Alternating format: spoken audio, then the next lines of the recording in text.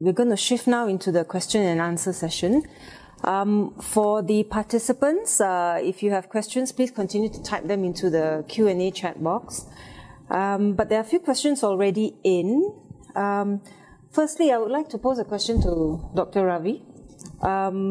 When it comes to the management, pharmacological management for frontotemporal dementia versus Alzheimer's dementia, would you just like to share some clinical sort of tips on this?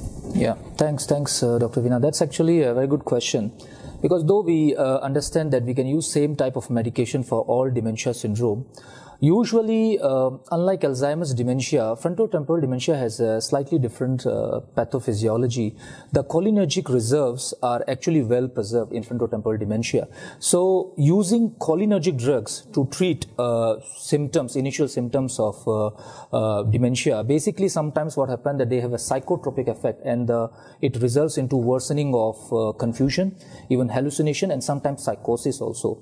So, the usual cholinergic drugs like our galantamine, rivastigmine, and donepezil, we have to use with caution. Instead of that, if let's say when we start a small dose of donepezil with a FTD patient, because sometimes what happens that we think that it's Alzheimer's dementia, but later on it actually turns out to be FTD. So when we try a small dose of donepezil, then we see that their confusion, their psychosis getting worse. So we have to stop that medicine, and we have to try sometimes atypical antipsychotics like quetiapine, a small dose, that can actually improve the symptom, because the main symptoms in FTD is usually behavioral issues rather than amnestic episode. So I think that is the main thing with FTD. So the physician has to be a little bit cautious to use cholinergic drugs in FTD. While Alzheimer's or Alzheimer's spectrum disease, yes, we can use those cholinergic drugs easily. Yeah. Sure. Okay. As an adjunctive question to that, I mean, would that be a situation where maybe some form of imaging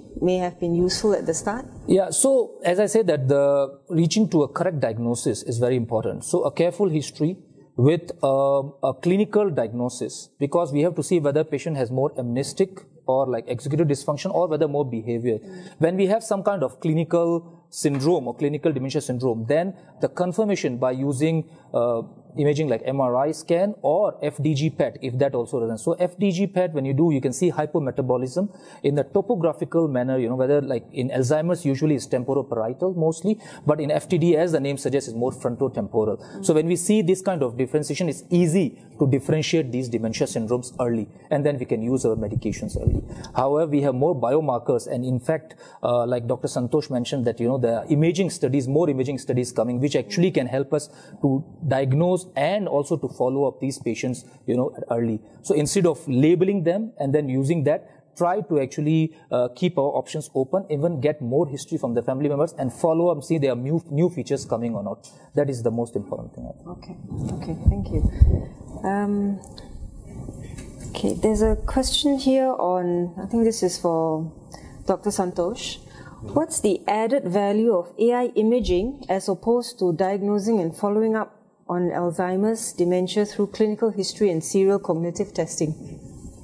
Okay, so I think this is where the papers do show, like in the Remember study as well, is that we're increasing diagnostic certainty. So in some cases where you might actually have to do cognitive serial testing, with the biomarker information available, you might be actually able to make a diagnosis earlier, because as we know that on the chart where we look at the different markers of disease, if a patient is symptomatic, and probably in this case where the cognitive test is probably abnormal or marginally abnormal, and with the additional biomarker information showing you that there's already hippocampal atrophy, for instance, going on, then you know that the likelihood of neurodegenerative disease causing the dementia symptoms is high. And then you would escalate the patient for the necessary and relevant care. Can I just ask in relation to that, you shared the slide from one of the European studies where many of the referrals for this imaging are coming from specialists. Yes. What's your experience here so far? I think experience here so far has been limited, but I think the majority of the cases that I have are actually from specialists. Okay. And the study is actually, volumetry I think is still quite new in Singapore. I've been working in bringing into the market really for the last 2 years. It's more widely established, for instance, in the United States, where it's been there for the last 10 years. Recently, I think quite significant market that has adopted this was actually in Australia. But really, it's a test that I think is growing, and I can see that the referrals are actually increasing. That means as people get to use it more, they understand its value, and I think what actually happens is that you're able to have a better pickup. That means in patients that you would probably tend to follow up, you might actually want to escalate them to the next level. That means maybe it might even push you to maybe do further tests, maybe even do further FDG PET. So your diagnosis of the patient will actually be pushed forward. And this is what really the aim is of this entire thing, making the diagnosis early, because early intervention and outcomes are always better. Yeah. Okay, thank you. Professor Kua, there's a question I think would be appropriate for you. How can we kickstart meaningful conversations with a patient who may be in denial in the early stages of dementia, and would societal conversations on prevention of dementia be useful? So this prevention is what we always emphasize in the medical school. So so although the paper was published in Lancet for the sample was 70 or 68 years old, the Lancet editor said that is too old to start prevention. So the trust of the research now is for people who are 40 and above to do prevention. So how to start up a conversation with someone with dementia or early dementia? So often I've said it must, in terms of having a good respect for this person, and I often start, even for the doctors, it's often difficult to break bad news to the doctors, and they're petrified. So I will tell them that you have a memory problem, and but tell them there are many things you can do to improve your memory, and maybe the second or third visits, then we'll tell them about, it looks like this is Alzheimer's disease. This is very important because they will have to draw up something like the will or lasting a power of attorney. Or if you do it too late, then you're in dire straits later on in terms of management. They will not want to agree with all the legal issues involved. So very early, I'll tell them that, you may have to get a lawyer to help out to draw up your lasting power of attorney, and also to build up the relationship with the person, so the doctor-patient relationship, the confidence you have, a good rapport, so consistently the same person to see, and give them time. Sometimes we rush. You go to the clinic, sometimes there's little time, only about 15, 20 minutes. But I think we should improve on it and say maybe take a longer period of time. And sometimes for the family caregivers also, we have a group practice or group therapy with them to see how we can help out in terms of communication. Certainly communication with patients with dementia is an area that we should be doing more research, how we can talk to them.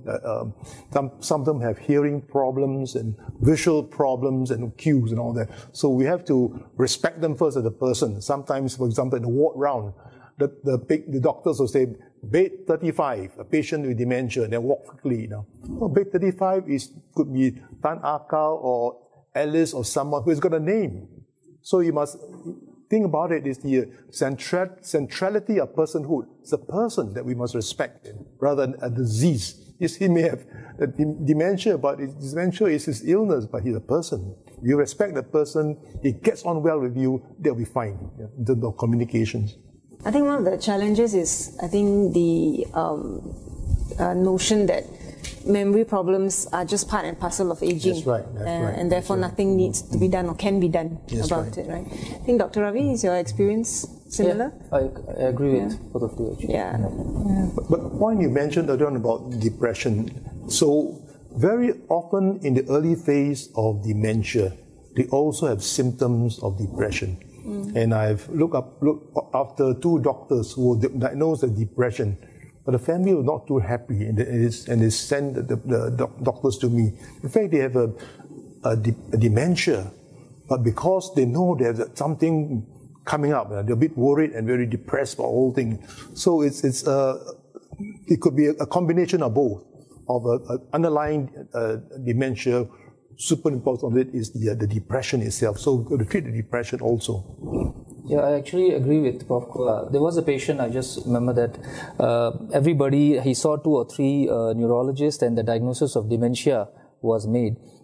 He came from overseas, and then when I saw him, we took a history and we found that because of recent grief in family, he was last 6 months under severe depression and not talking and not responding to people, couldn't do work properly, so he was like, he has to resign also from the work. So basically all these aspects everybody kind of like ignored, or he didn't open up. When the treatment for depression was started, actually we saw that he's showing signs of improvement, and then the label of dementia was off from him. So definitely the careful history taking is very important. Yeah, that's right. Now, in relation to that, Professor Kua, another question for you here. For art and dementia, are there specific things we need to do with patients for this, like reminiscence, or do we just ask them to go to the National Gallery? I think what maybe this person may be asking is, are there specialized services? That's right. Where someone can go to, and how can families assist? Yeah. Art and music are the popular ones, right? I will talk about art first. And as I mentioned, when we did the study, the art itself and reminiscence of Chinatown in the 1960s or Singapore in the 1940s and all that brings back a lot of interesting memories in them, and there's something for them to talk about. Because often when you see a person with dementia, they come to the clinic, sometimes there's nothing to talk about. So, but in the group itself, they'll exchange ideas. We have a group for people with dementia, and then they discuss, oh yes, I remember Chinatown, those days, what did I buy in Chinese New Year, So, very interesting. They're able to maintain a conversation, or else they sit at home and they're almost mute. And that became the regress. So the music part was actually the idea came out from looking after one of our surgeons. The wife, whenever you diagnose someone with dementia, this surgeon, the teacher in the university, lots of his students, doctors came to visit him. But then after 6 months, the number of visitors stopped. So the wife was very lonely, and then no kids. So she rang me one day and said, my husband is very restless at night and evening. So I was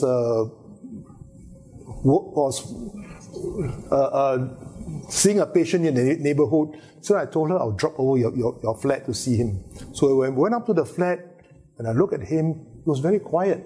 He was lying on the couch, but the background was the music of Beethoven's Moonlight Sonata. So I said, that's interesting. So I have a chat with him and I asked him, you seem to enjoy the Moonlight Sonata, So what is it about this music? So it's a reminiscence. So he told me that, well, I will tell you that this music reminded me of London in the 1950s. He was probably the first Singaporean to be trained as a surgeon in London. He passed the FRCS, and he told me that he was so happy he passed the exam. He went down to the city itself, bought a ticket at the Whitmore Hall, and the person performing the concert was performing the Moonlight Sonata. So when he heard the music, he thought about London in the 1950s. It calms him down. So in our music reminiscence also about songs that the seniors enjoy. So amongst the Chinese, it has to be Teresa Teng, The Moon Represents My Heart. The people say, oh, I remember this song, I was in primary school, whatever it is. So there's something to talk about, and we join in together. I think this question, Dr. Ravi, maybe, what approach to better manage MCI patients moving through time to mild, moderate dementia? Because right now, screening and diagnosis tends to happen mainly at specialized dementia services in tertiary hospitals. Yeah, that's. I think this is a common question asked from many, patients also, or the family members. Even before MCI, which is mild cognitive impairment, there's another stage which is subjective cognitive impairment. That means patient feels, because he's a high functioning, he feels that he's not that sharp, and that thing is actually gradually progressive as well. When we do all kind of screening tests, we found that he scored full. All his MMSE, MOCA is full. So Those kind of patients we label as subjective cognitive impairment. And if they score little bit less, then they goes into the criteria for MCI. Now, MCI or SCI or SCD, subjective cognitive impairment, I think the first thing is that keep a close eye on them. Basically follow them, with some sort of either clinical or maybe an imaging tool. And as Dr. Santhosh mentioned in his talk about volumetric scan, hippocampal volumetric scan.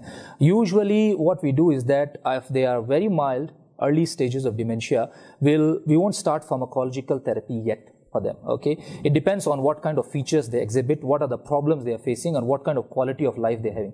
Then we will actually follow up them with help of imaging. And in imaging, we can easily see that, yes, these are the volume of the, let's say memory centers, and then we see some kind of shrinkage or some kind of atrophy there. Based on that, and also on the features, then we introduce some kind of pharmacological therapy. Before that, I think, as I think in Prof's talk also, new hobbies, even like music and painting, all those things also quite, the artwork, that's also very important.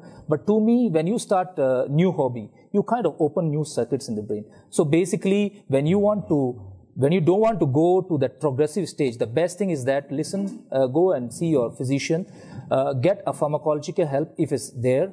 If not, then go for these kind of intervention. That means whether get a good hobby, introduce yourself into, let's say, a reading or writing kind of habit, and more discussions, Those are the things which actually makes your circuits actually more prominent, and maybe a new neuronal circuits will develop. So I think there are multidisciplinary approaches, basically, and it all targeted to different population of the patient, not like one therapy for one patient. It depends on what kind of challenges he's facing. We have in the community now the Age Well Everyday program, which is the first program in Asia on dementia prevention. The study meant for people with mild cognitive impairment. So this paper has been published. In fact, we've been asked to speak in the next World Congress, And it's good news for people. In fact, the chairman of Congress told me that, in the recent meeting we had, that everyone talked about the pandemic, the depression, the suicide. Hey, there's good news from Singapore. There's something they're doing that can help to prevent dementia. We cannot prevent all dementia. If you can prevent 10%, 20%, that's wonderful. I remember when I first talked about this, I was invited to give a lecture in Harvard, and I told the Harvard, it was in the Department of Neurology, and I told them there is a possibility, that was 15 years ago, that we can prevent dementia. They say it can, but it's tough, it's difficult. So Harvard people had come down here. John Groudon was chief of neurology, and he said, hey, this is something you people are doing, is wonderful. We haven't done it in America yet. And you can just prevent 10%. 10% means you save 250. That's excellent, So I think it's good, that we are doing something, and it's in the community now. You have it in Queenstown, there are 8 centers in Singapore. The Indonesians and Malaysians are also very keen, and also from China, they asked us to help them out to organize something for prevention, the non-drug approach, which I think is wonderful. Maybe just add on a little bit to that. So just wanted to echo what Dr. Ravi has actually mentioned. So actually, role of imaging is really changed today. So it's not just to look at things like tumors, hemorrhages, and strokes. I mean, sometimes I think we are kind of concerned that, our imaging is going to come back with essentially like a normal report, nothing significant. But today, with artificial intelligence-assisted volumetry, we actually can pick up shrinkage, which is important biomarkers. And if a person is positive, then you always want to pay a closer attention to this patient. And a patient who doesn't have the biomarkers, you probably might just follow along the usual clinical route. Can I add into what Dr. Santhosh mentioned? I think we'd like to complement what he does. He does the imaging. We also do the detailed neuropsychology assessment. So we reckon that before you change in the structure, the soft signs of neuropsychology assessment can be seen. So it's good to combine both together. Yes. Okay, there is a question here on EduHem. Oh, okay. Are there head-to-head studies comparing EduHem versus acetylcholinesterase inhibitors in early dementia? And what patients would benefit from EduHem compared to cholinesterase inhibitors, given the potential for worse side effect profile with EduHem? Yeah. So I think I'll just summarize this whole EduHem that last year, after a few major trials it was actually concluded that this can be the first breakthrough in dementia treatment. This can be the, changing the whole world basically, or people's perception about dementia. For so many years, we have this issue that dementia, we can slow down the progression, but we cannot treat, we cannot reverse the thing. But this is the first disease-modifying therapy which FDA, approved. But I think still there are so much gaps or patches in the data and the study that we should not jump and say that yes, now dementia is treatable. First of all, it's only approved in Alzheimer's type of dementia, that too in mild cognitive impairment or very early stage of dementia. Singapore, so far we don't have in Aduhelm here, but I think in coming months or year, when we have more studies from European centers, then I think we'll be able to judge that yes, this is more safer, or the harmful effects are more. Because as I mentioned, that there is cerebral edema risk, there is gait disturbances risk in patients who have recently had stroke. And let's say there is more tendency of bleeding, then the chances of bleeding also more. And also other thing that sometimes Alzheimer's disease diagnosis is also not so certain. It looks like Alzheimer's spectrum, but later on turn to be something else. And in these kind of cases, medication will cause more harm. So we have to wait for, I think, few more major trials by end of this year, most likely. And once one disease or modifying therapy is introduced, I'm sure there'll be more pharmaceutical companies will jump into it, and there will be more drugs coming in future. That's why I said future is maybe full of hope for dementia patients, definitely. Is it already being used in Singapore? Not yet. Aduhelm is not yet here, but yeah, we are waiting for more data first. Yeah, because still it's not so clear that what. But it is something beginning. The starting is done already. Now we have to get just more data and then see whether the safety profile is okay or not. Yeah. Okay. There's a question I'd just like to throw open to all three of you. We all come across patients who may not even want to be investigated, let alone treated for cognitive impairments, for dementia. How do you manage these patients in clinic, in practice? As I mentioned, diagnosis is a very powerful, diagnosis of dementia is a very powerful diagnosis, and you want to be very careful of the consequence of it. So working together, the family doctors are very important. Even for mental health issues, people with depression, schizophrenia. So I often ask the family doctor, maybe you just carry on the follow-up. You just do the ECAQ questionnaire and give me an idea, the score, and then after 6 months, try again, and then and let us see later on when things are tipping over, the patient may want a conversation. But in the meanwhile, talk to them about what they can do for their diet, their mental stimulation at the same time. So these are things that we help them out to prevent them from getting worse. And it's only that when they are very bad and the caregivers are all in dire straits that they want to ask for more help. But in early phase, it's always this challenge. And I find it most difficult among the doctors. Doctors with dementia is very, very difficult. A lot of denial, and one even want to drive the car when it's not well, and it's difficult. It's only win their confidence in you, and they say that I think it's time to give the key to your son, and then carry on. Maybe I'll add to that. Yeah. So I had a very interesting case, I think about a month or two ago. The mother has two different diagnoses, and from two different sides of the family. One side of the family, the psychiatrist they were consulting had diagnosed the mother with dementia. The other side of the family, with the same form of clinical assessment, had diagnosed that the mother does not have dementia. Now, so this was causing a bit of tension because the mother was in the process of writing her will, and there was all this LPA things going on as well.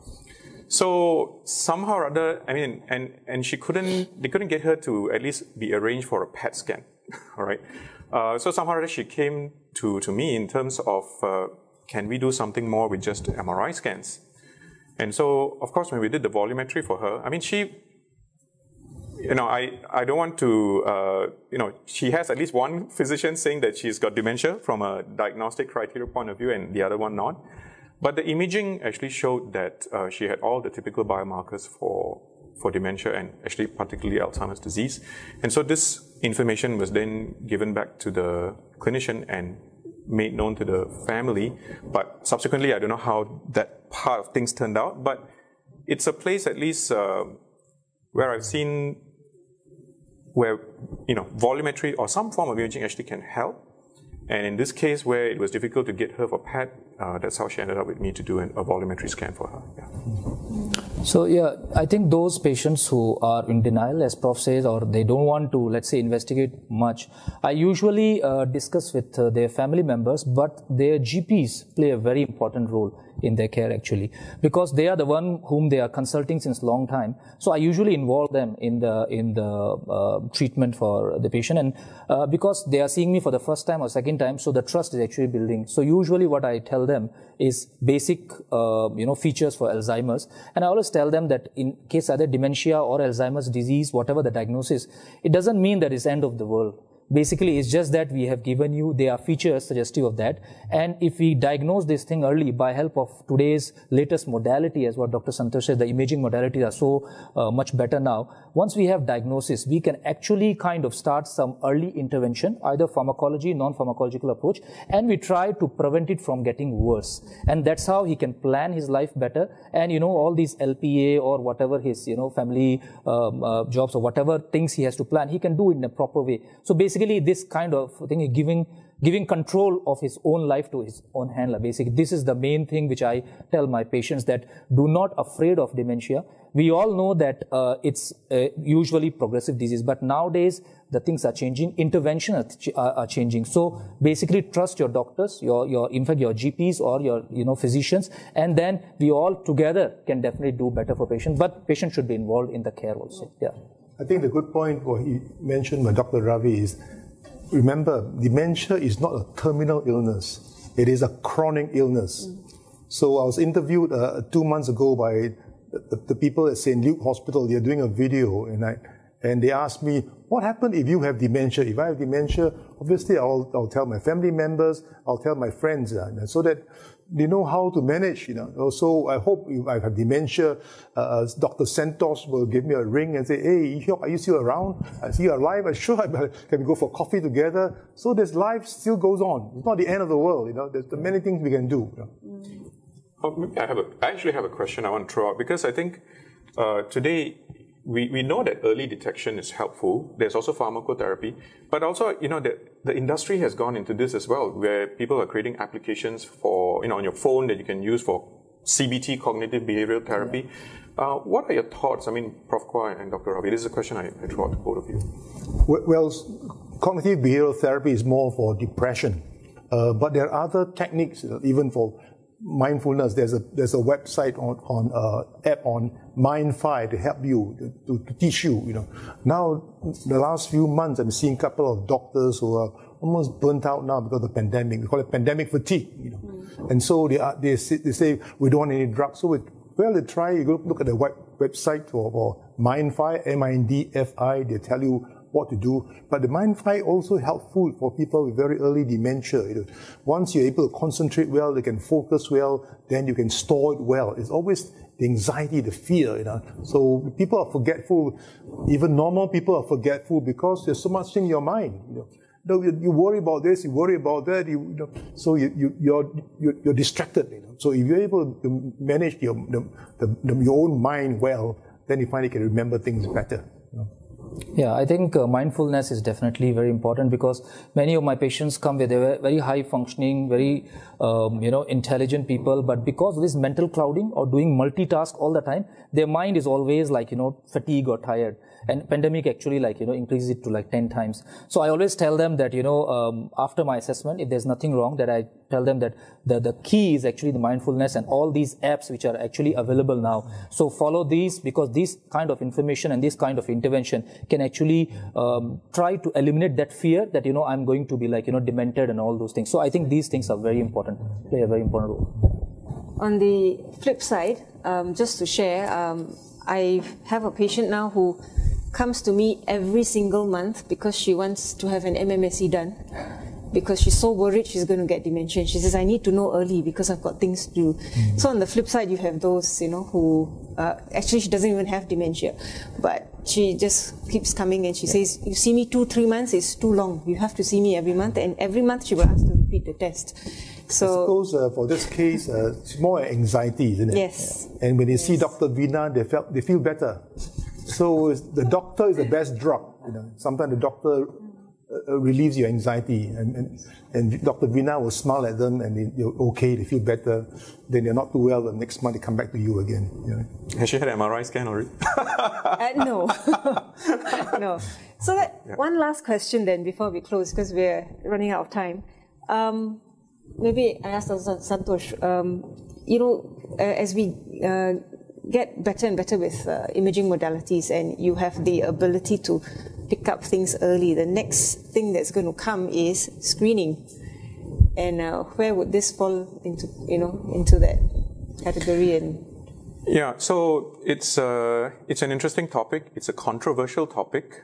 So I think even in my presentation, you can see that the focus here is really on symptomatic patients and really places where we can make a clear benefit for the patient. Unfortunately, for those asymptomatic individuals, the benefit is not clear. All right. So we also know that there's something called congenital lower volumes of the hippocampus, which can also happen. So it does not mean that if your hippocampus volumes are low when you're asymptomatic, you are going to be getting dementia. The other thing is, low volume hippocampus is actually not the most accurate. The most accurate is actually still the rate of brain atrophy. And so that may be something that in a study, okay, there's been an observational study, I'll just share it here. So this is a patient that has a strong family history of a behavioral variant frontotemporal lobe dementia, but he does not have symptoms. He is only at the age of about 30, 40, but very close to the time point at which his predecessors became symptomatic. And he wanted to be on one of these new disease-modifying therapies called LMTM. So in order to do this, they had to prove that he had some form of disease. So they actually did 2 time point scans to show that he did have an abnormal rate of brain atrophy. So his rate was not at 0.2 to 0.5%. He was close to 1 to 2%. And so clinically asymptomatic, but was proven to have a rate of brain atrophy that was higher than expected, and then was started on treatment. Now, this was a treatment, this is a whole thing that was done over 10 years, okay? So the first 5 years, that's what happened. Then the next 5 years after his treatment completed, then they showed that his rate of brain atrophy had reduced. Now, he never developed symptoms at the same age as his predecessors did. But then the question here is that, is this the norm that we should do for every patient? I think still we don't have any clarity on that. There are all these things that you can pick up from the literature, from PubMed and things. People are doing observational studies here and there, but we still don't have an answer. So I would say screening is controversial. I think we can be clear about the benefits in those patients that need it. Thank you. Now we come to an end to our question and answer session.